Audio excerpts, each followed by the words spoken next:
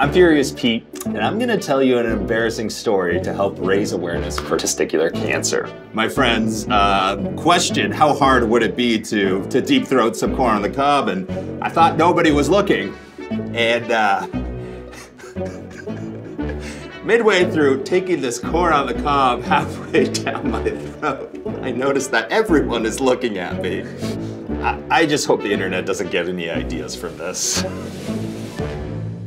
I actually had testicular cancer within my left testicle. So take it from me, get your nuts checked. Especially in Canada, we got free healthcare. What do you like? So go get those nuts checked and share your embarrassing story with #ItTakesBalls.